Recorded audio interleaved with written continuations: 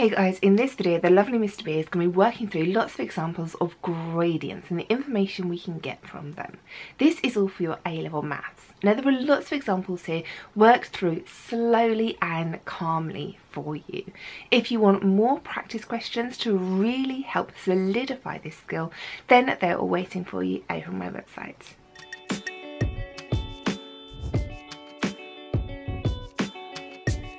In the differentiation video, differentiation gives you the gradient of a line.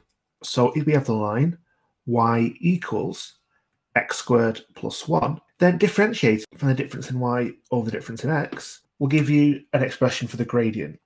Now, the way we differentiate is that we take the power, we take the coefficient on the number. Now, if there isn't a coefficient, then that's 1, and we multiply them. So 2 times 1 is going to give us 2. Once we've done that, we can take the power and we take 1 away from it. So you can think that, you've kind of used up one of the powers almost to do the multiplication. So x to the power of 2 becomes x to the power of 1. And of course, something's to the power of 1, then you don't need to write the power. Now, you can do the same thing with a plus 1. The thing with a plus 1 is that effectively, that's 1x to the power of 0. You don't have any x terms. And so when you do your multiplication, you use 0 times 1, which is 0. And so you multiply by 0, you get 0. So why bother writing anything down for it? It's going to give you 0. So the gradient is 2x. Now, that's not all, because we've got an expression for the gradient, 2x, but we actually want to find the gradient at a specific point on the line. And that point is at -2, 5. Now, -2, 5, the coordinate is made up of an x-coordinate and a y-coordinate. So if we are saying that our gradient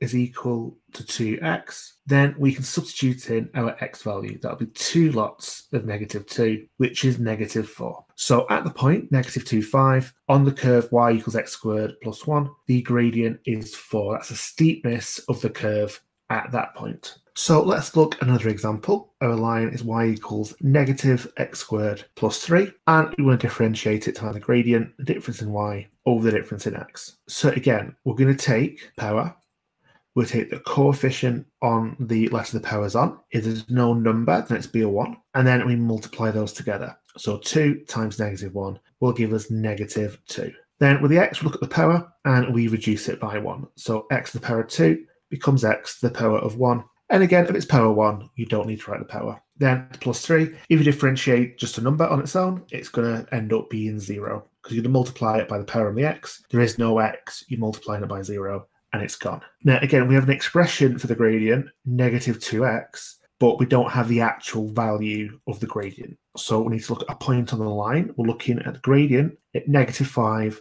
-22, which again makes up an x and a y coordinate. So if the gradient is equal to -2x, then we're going to substitute in -5 for x. -2 times -5 is actually going to give us a positive 10. Double negative, so negative symbols cancel out. So the steepness of the curve at the point -5, -22, the steepness is 10. So let's increase the difficulty and look at a more complicated curve. So y equals 4x squared minus 7x plus 5. So again, we're going to look at one term at a time here, because we've got 3 different terms. So we've got the 4x squared term, we've got the -7x term, and we've got the plus 5 term. So we're going to differentiate each one of these one at a time. So the difference in y and the difference in x, the gradient, is going to equal. So again, we're going to take the power and multiply it by the coefficient at the front. 2 times 4 is 8, and reduce the power by 1. X squared becomes x. They do the same thing with -7x. So multiply the power by -7. See, there's no power there, so it's effectively a 1 times -7,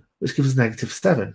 We then reduce the power by 1. So power 1 becomes power 0, and so if it's power 0, then there isn't going to be an x term. Then looking at the 5, again, there's nothing to multiply the 5 by. So 0 times 5 is going to give us 0. So that gives us an expression for the gradient, which is 8x minus 7. So where do we want to know where the gradient is? We want to know at 2, 7. So if the general formula for the gradient is that the gradient's equal to 8x minus 7, then at the point 2, 7, replace x with 2, and we've got something to work out. So 8 times 2 is 16. 16 take away 7 is 9. The gradient of the curve at the coordinate 2, 7, the gradient is 9. Again, that's how steep the curve is, at that point. Our next example is y equals x cubed plus 7x plus 1. So again, we're going to differentiate to find the gradient, and we're going to look at each term one at a time. So we're going to look at the first term, x cubed, then we'll look at the second term, plus 7x, then we'll look at the third term, the plus 1. So looking at the first term, we're going to bring down the 3, which equals 3x, and reduce the power by 1. For the second term, we've got 7x, that's going to become 7. So effectively, multiply the power 1 by 7 to get 7, and then x to the power 1 become x to the power 0, which means we don't have an x term. And then the final number, the plus 1, that just goes away because we're going to multiply it by 0 because there is no x term. So recognize a pattern here, where if you've got something which is just an x, you lose the x. If you've got something without an x, you lose a term entirely. So you don't really need to think those through. So now we have an expression for the gradient. The gradient is 3x squared plus 7. Now we want to know how steep the line is at the point 2, 23. We've got an x and y coordinate. So we substitute in the x coordinate. That'll be 3 lots of 2 squared plus 7. Make sure you use BIDMAS here. We're going to do the power first. 2 to the power 2 is 4. 4 times 3 is 12. And 12 plus 7 is 19. So this is the steepest one yet. The steepness of the curve when x is 2 is 19. For our last example like this, we have y equals negative 3x cubed plus 3x squared plus 4. So again, we've got multiple terms to differentiate, and we do them separately. So we have the first term, the second term, and the third term. So looking at our first term, we're going to have 3 multiplied by negative 3 is negative 9. And the power on the x, the 3, becomes a 2, goes down by 1. Same thing with the second one. So the power 2 multiplied by the 3 will give us a 6. And then the power will go down by 1 from 2 to 1. Then the last term is just a number term, so we differentiate that. It's going to go away. So the gradient is equal to negative 9x squared plus 6x. Now, we want to know what the gradient is at the point on the curve, negative 1x. So we substitute in the x coordinate. It was negative 9 times negative 1 squared plus 6 times negative 1. Now, again, use BIDMAS to the squared first. Negative 1 squared is a positive 1, and positive 1 times negative 9 is negative 9. And then 6 times negative 1 is going to give us negative 6. So altogether, negative 6 and negative 9 together will give us negative 15. So again, we've got an even steeper line at this point. Gradient is negative 15 at the point negative 110. But because it's a negative gradient, it means that the line's going in the opposite direction. So looking along the line from the left to the right, this line is going downwards from left to right, rather than the previous one, which was positive, which were going upwards from left to right. So now we're confident with getting the gradient by differentiating. We need to look at a few definitions. So let's imagine we've got a pair of axes and we have a curve. Now, so with this curve, there's a couple of things we need to look at. So the first thing is the tangent to the curve. So if you choose a point on the curve, the tangent is a line that touches the curve only at that point. And it works exactly the same way it works on circles. So the tangent to a circle is the same concept. So that's the tangent. Now, the next thing to look at is something called the normal. So again, I'm going to take the same graph. I'm going to have a line going through it, and we'll choose the same point. So the next thing is the normal. Now, if we take the tangent to be the line that kind of only touches the curve at that one point in kind of this direction, the normal is the line that has a right angle to it. So it has to be a right angle. That's the most important thing here. And we call it the normal. So you can think that, this is also a line that touches the curve, probably at one point. I mean, you can see it's going to touch the back of the curve as well. But the difference here is it intersects, it goes through it. Where the tangent doesn't go through the curve, it just touches it at one point. So we need to know what these two things are. So now what we're going to do is we're going to find the gradient of the curve. So just like before, y is equal to x squared plus 8x. So the gradient, dy by dx, x squared will become 2x and 8x will become 8. Now, once we've differentiated this, we can see that we've got the point of the tangent. And so the point of the tangent is at negative 7, negative 7. So let's find the value of the gradient at the tangent. So if the gradient is equal to 2x plus 8, then if x is negative 7, we have 2 lots of negative 7 plus 8. So 2 times negative 7 is negative 14. And negative 14 plus 8 is going to give us negative 6. So the gradient of the curve at that point is -6. Now, with a tangent and a normal, what this means is -6 is the gradient of the tangent. So what we've been doing all along with the easy questions was finding the gradient of the tangent. Now, with the normal, you can see the normal is at a right angle. So with the normal, we want the reciprocal of this, the negative reciprocal, to get the gradient of the normal. So the gradient of the normal for this would be 1/6. We're going to save that for the hard questions. So now we know the gradient of the tangent, we can actually work out what the tangent is. So it's going to be a straight line. So it's going to be y equals mx plus c. And we worked out the gradient, m. Y equals -6x plus a number. And so what we want to know where the line that makes up the tangent crosses over the y-axis. We want the y-intercept to finish off the equation. And all we need to do is substitute our x and y coordinates on the tangent. We've got our -7,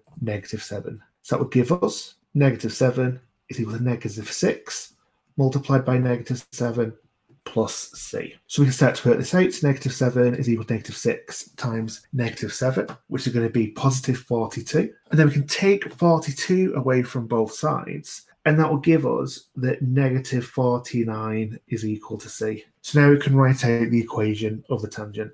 It's going to be y equals -6x take away 49. So to find the equation of the tangent, we just do an extra step of substitutions to work out what y equals mx plus c is going to be. So our next example is y is equal to 3x squared plus 8x minus 9. So we're going to differentiate it to find the gradient. That will give us 2 times 3 is 6x plus 8. And then notice here how quickly I'm doing differentiation. When I'm seeing 8x, straight away that's 8. I'm seeing -9, straight away that's going away. These patterns always work out. And it's only when the power is a 2 or above that you've kind of got to pay attention and do a multiplication. So we know now that the gradient is equal to 6x plus 8. Now, for the gradient of the tangent, we need to look at where it intersects the tangent, and that's at -2, -13. So again, we've got an x and a y coordinate. You only need the x coordinate for this part. So it's going to be 6 multiplied by -2 plus 8. So 6 times -2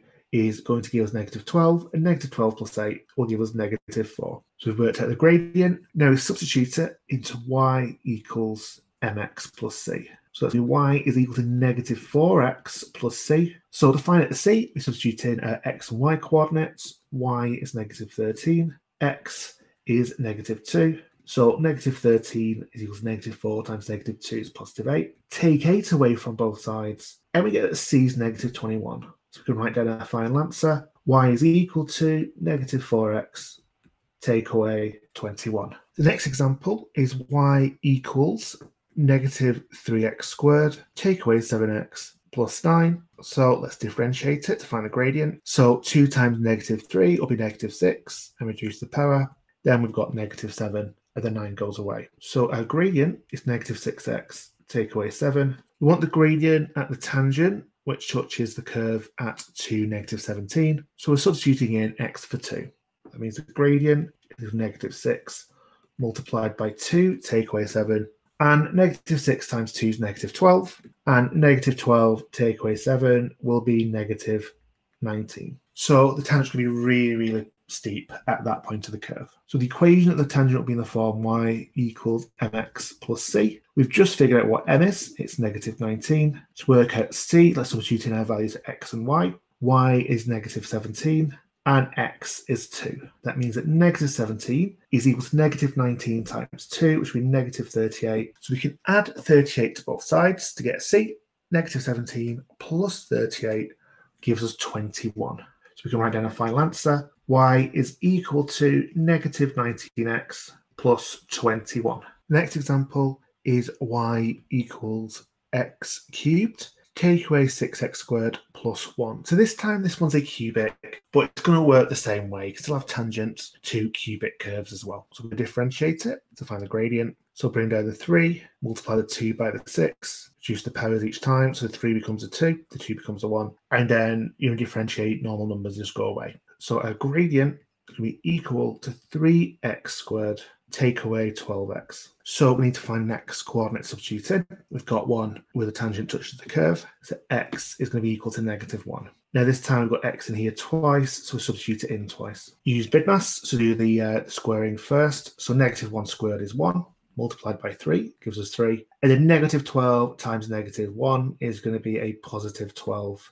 So that's going to give us a gradient of 15. So we substitute that into the equation of a straight line, y equals mx plus c, and we know the gradient m is 15. To find c, substitute in the x and y coordinates, y is -6, and x is -1. That gives -6 is equal to 15 times -1, it's -15. And so to get what c is equal, we need to add 15 to both sides. So -6 plus 15 gives us 9. So our final answer is y equals 15x plus 9 for the equation of the tangent. And the last example for the equation of the tangent is the curve y equals -7x cubed plus 9x squared plus 8. So again, we differentiate. So 3 times -7 is -21, reduce the power. 2 times 9 is 18, reduce the power, and the 8 is going to go away. So the gradient is equal to -21x squared plus 18x. We want x and y values, so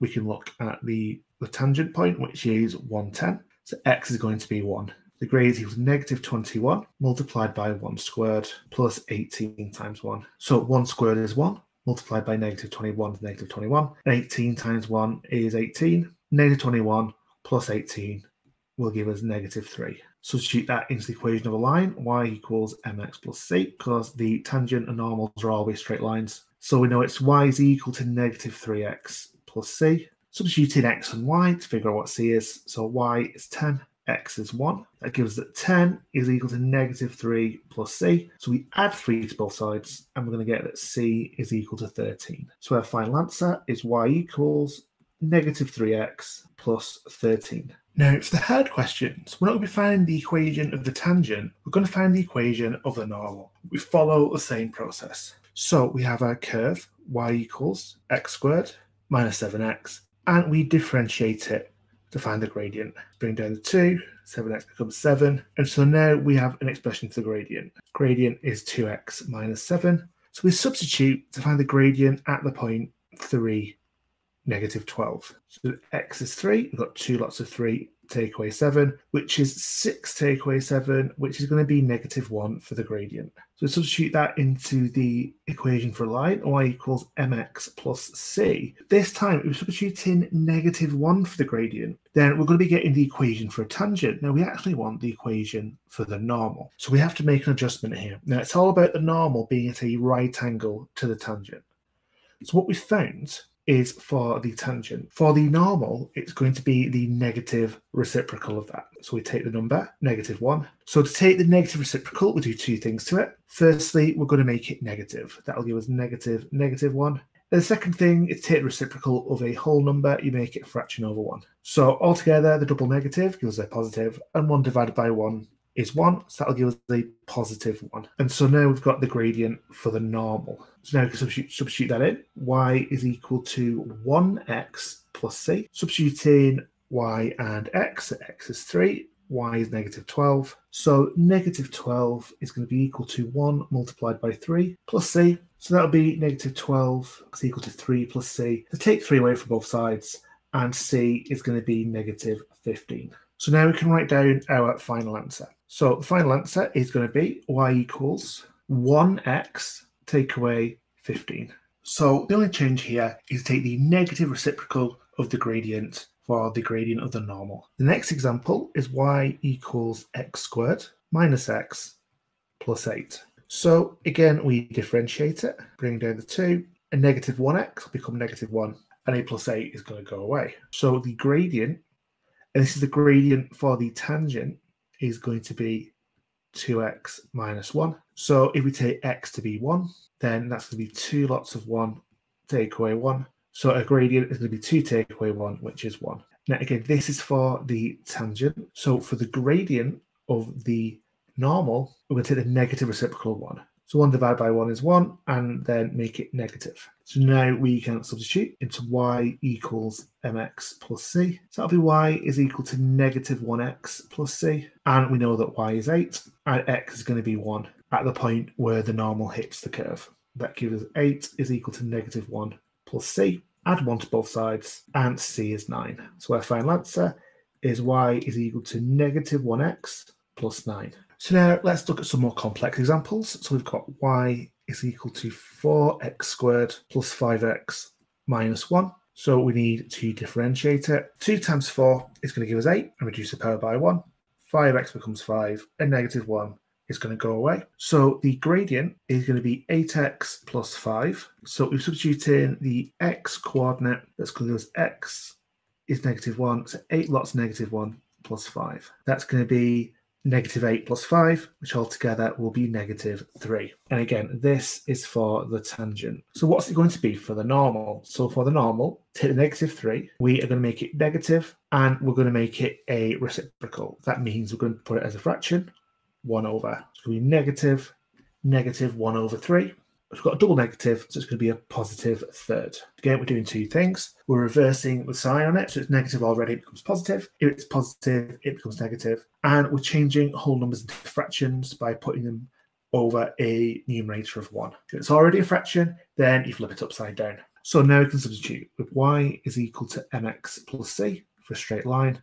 So y is equal to a third of x plus c. Substitute in y and x, y is negative 2. And x is negative 1. So that's going to give us negative 2 is equal to a negative third plus c. So then if we add 1/3 to both sides, we're going to get a negative 1 2/3 for c. So our final answer is going to be y is equal to 1/3 x, take away 1 and 2/3. Our next example is a cubic curve, but again, it's going to be the same method because these have tangent and normals as well. So y equals 2x cubed. Take away 8x squared, take away x. So first we differentiate for the gradient. 3 times 2 is 6, reduce the power by 1. 2 times 8 is 16, reduce the power by 1.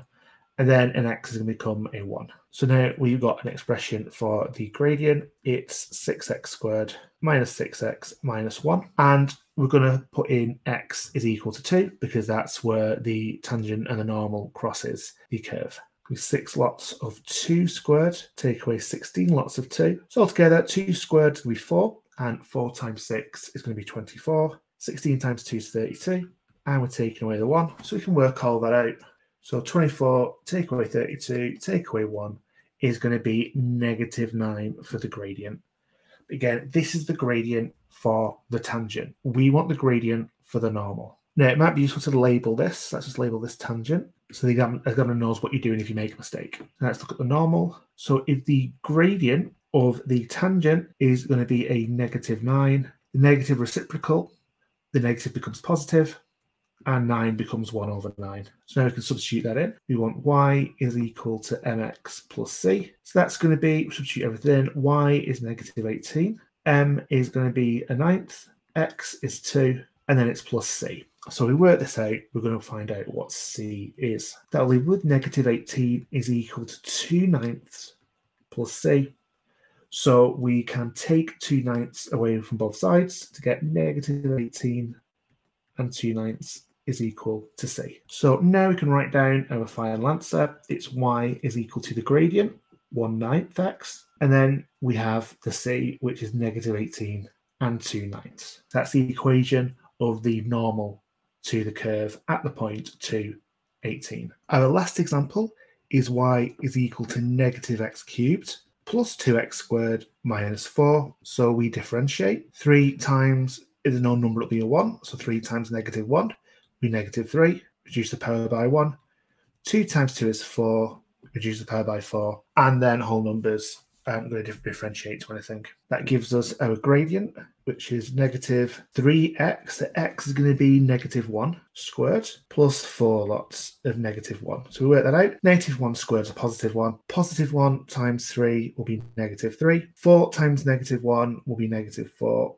So negative 3 take away 4 is negative 7. Again, this is for the tangent. That means for the normal, the gradient is going to be the negative version of that. So negative version of 7, and it's going to be 1 over it. It's going to be the negative reciprocal. So it's going to give us a positive 1/7. So next we have y is equal to mx plus c, and we substitute. Y is negative 1, m is a 7th, x is -1, and we're adding on c. That'll be -1 is equal to -7th plus c. So we need to add 1/7 to both sides. That's going to give us a -8/7 is equal to c. So now we can write down our final answer. Y is equal to, gradient is 1/7, and c is -6/7.